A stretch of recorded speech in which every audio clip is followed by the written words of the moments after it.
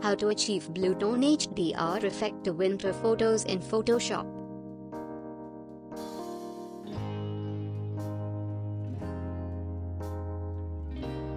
Welcome back to PhotoshopDesire.com YouTube channel. In this Photoshop color grading tutorial, we'll learn how to create Bluetone high dynamic winter photographs in Adobe Camera Raw, and also save the settings to use the same effect for other images as well. One of the most challenging things in winter is achieving correct exposure. White, snow-covered landscapes will influence and most likely dominate your camera meter's exposure reading. This may lead to disappointing results when you discover that all your snow-covered winterscapes are underexposed and appear dull gray. For this tutorial, I used Adobe Photoshop Cc 2017 on Windows. Let's get started. Open the image you want to edit in Photoshop and duplicate it.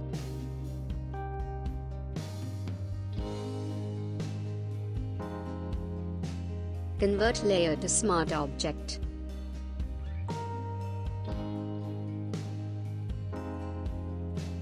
Now open image in Camera Raw filter. Now I'm going to adjust some basic adjustments to achieve the effect. This is a great tool for darkening blues, adding definition, eliminating layer and adding more saturation to colors.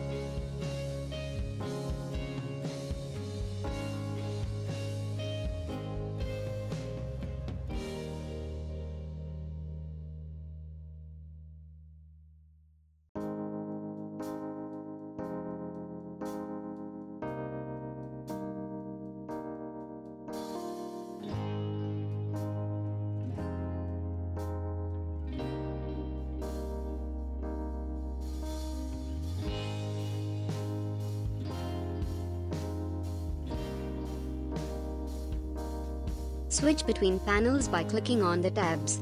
Select Detail panel. The top half is where we do all of image sharpening, while the bottom half lets us reduce any luminance or color noise.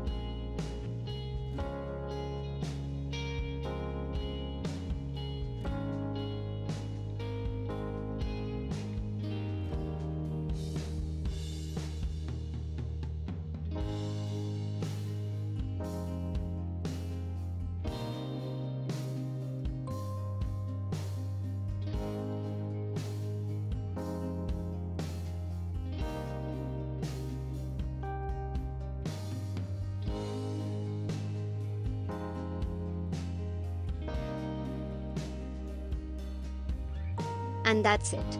Our Bluetone HDR photo effect is pretty much done. You can see my result. Now we can save these settings as a preset, and then apply the preset to other photos that need the same effect or similar corrections. Choose Save Settings from the Camera Raw settings menu.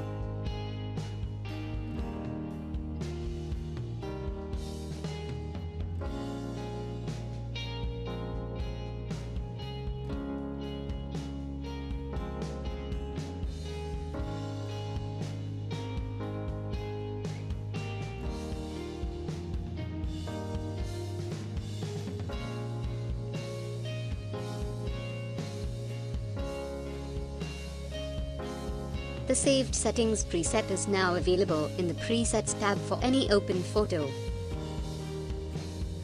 Click OK when you're done to close out of the Camera Raw Filters dialog box.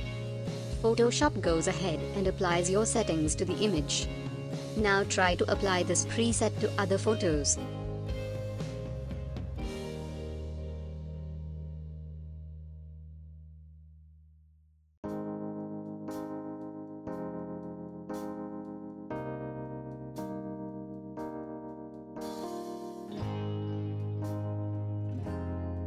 Remember that the results may vary on different images.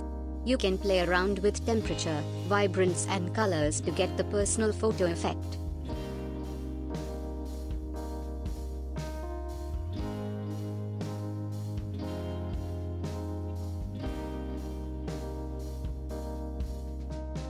Our channel subscribers can download preset from my website for free, and with just one click you can add the effect to any photograph. I hope that you enjoyed this tutorial. Thanks for watching. Please subscribe to our channel for more interesting tutorials. Post a comment, click thumbs up, like and share to get more videos. See you again in next video tutorial.